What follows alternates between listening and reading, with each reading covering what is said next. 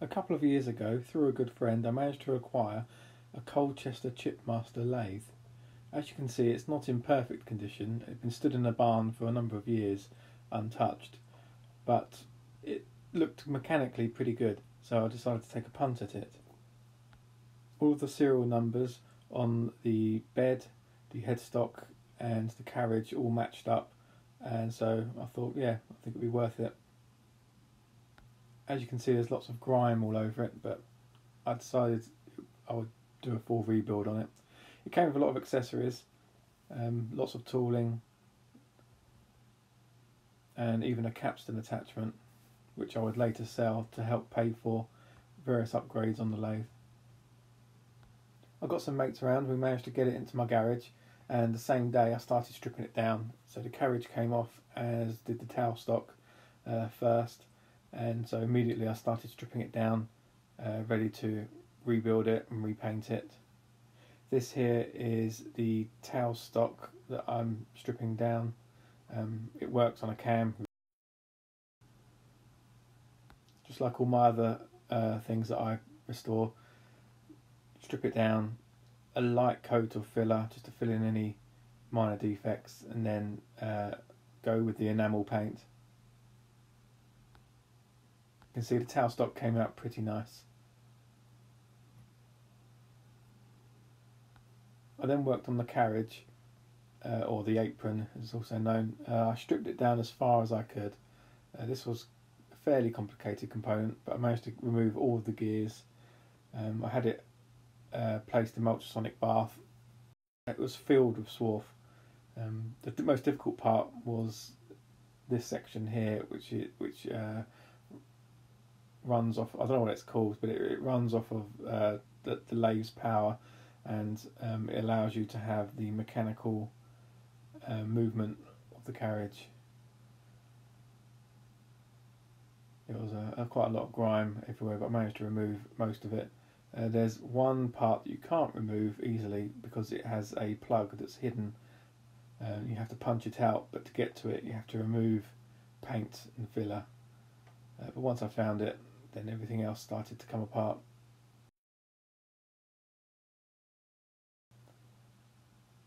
But as you can see, all went together quite nicely, and I was very, very pleased. The only thing I didn't like was that the handle had already snapped off before I got the lathe.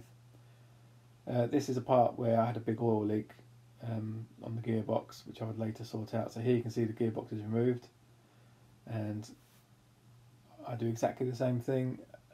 I mean, the gearbox was working perfectly fine other than this oil seal, which had failed. Kent Bearings supplied me a new oil seal, and I cleaned it all up and put it back together, replaced all the oil.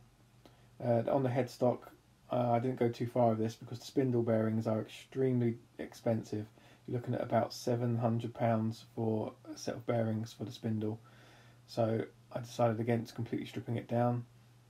It felt good, there was no play in the bearings, so I just cleaned it up, gave it a new fresh coat of paint, and again it came out really, really nice. All the oil was replaced as well on this.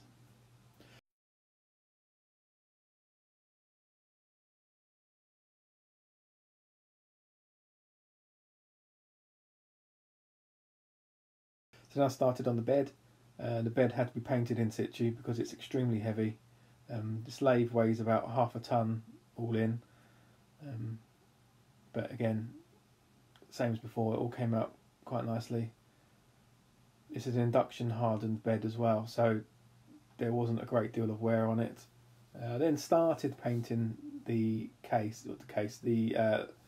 table for it, but I didn't go too far with it because I was going to paint it in situ. In hindsight, I wish I painted all of it at the same time, but I think I was a bit impatient wanting to get it into the workshop. The lathe sits on 3 concrete pads that I made. I just injected cement into some steel box section with holes in. I then cut them into the floor because the floor wouldn't be able to handle the weight, but the concrete underneath it would. This lathe is quite strange in that it sits on just 3 mounting points, and including the the ways as well, they only sit on 3 also, so it's sort of like a triangle on a triangle. It just keeps it balanced all the time so you don't have twisted ways. Here I started to clean up some of the nameplates and information plates. I basically just paint them all black and I scrape off the paint with a scalpel on the raised sections and it comes out really, really nicely. Once I got the all the components into the shed, I then started to put it all together. It wasn't too difficult to take apart.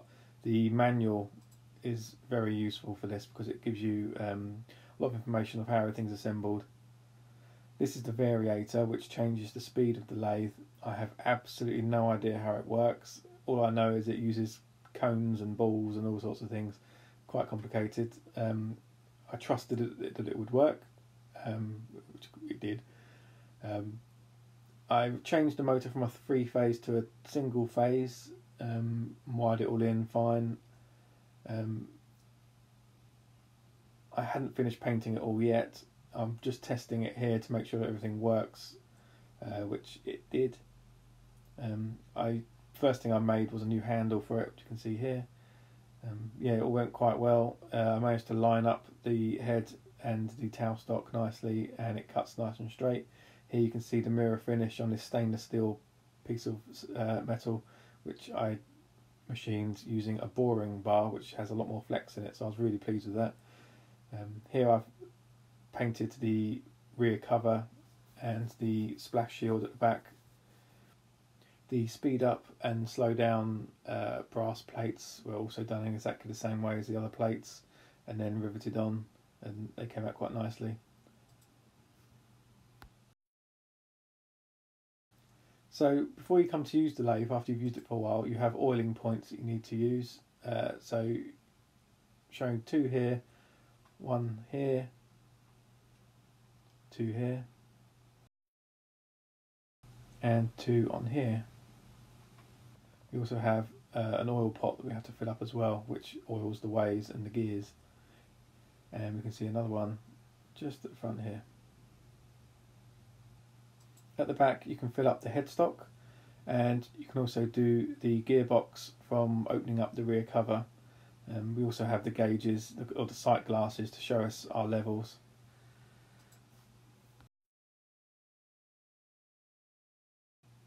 So opening up the back cover, we can now see the Variator, and you can see the level sight glass, which needs to be at the correct height. It uses the same oil as the headstock. I purchased all of these oils from eBay, weirdly enough, but all of the correct grade of oils are in the manual, and you have to use the right oil, because if you don't, you're going to damage your lathe and it's a complete waste of time and money. And here you can see where we fill up the oil for the gearbox.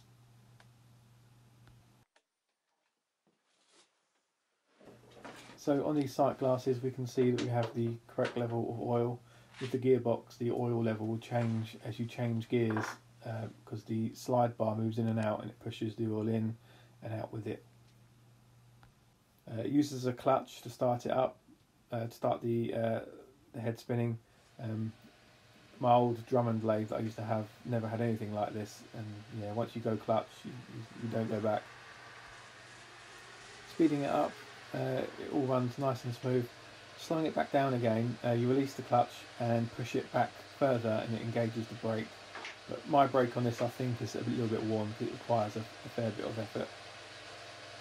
Then engaging the back gearing, you can see that the head now rotates a lot slower, but it also has a huge amount of torque as well, so it's very good for tapping, things like that. When changing any gears on this, the headstock must be stopped. Absolutely no rotation inside the headstock.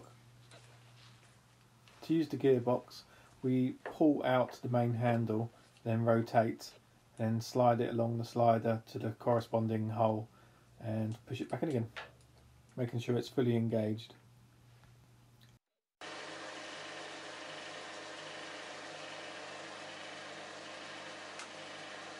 When the lathe is running, you can see this bottom bar spinning, and this controls the automatic feeding functions. And to start it up, we just lift the red knob at the front and it clicks in place, and it starts to move the carriage left or right depending on which way that bar is spinning. You push it back down again to stop it, and then if we pull out this knob here and lift it up again, and then it's going to be the top slide that now rotates. And by switching this handle over here, we change the direction. So we're now going anti-clockwise, whereas before we was going clockwise. And we push it back down again and it stops. And now we can freely move anything on the carriage.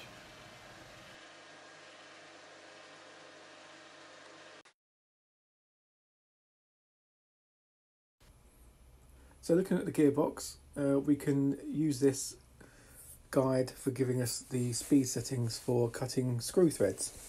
And looking at this, I can see for 18 turns per inch, I need second gear, speed setting A.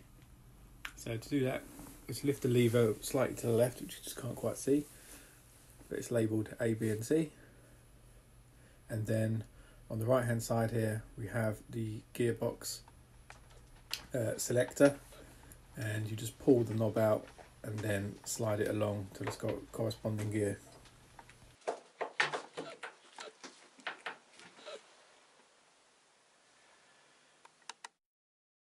To engage the thread cutting, you have to first insert this, I think called a dog clutch engagement.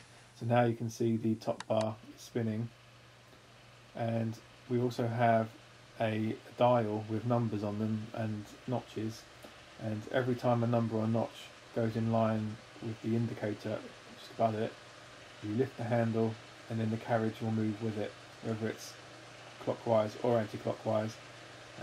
You can do left-handed threads as well as right, and then put it back down again to stop it. If you're using metric, then you have to go on the same number every time, but with imperial it's just any notch. And that's it, that's the Colchester Chipmaster. I've found it to be an excellent lathe over the past couple of years. I use it a lot. Yeah, and it gives really good surface finish when you use it properly and have the right tooling. Yeah, very, very good lathe. I'm sure in future videos you'll see it being used a lot more. I can highly recommend it.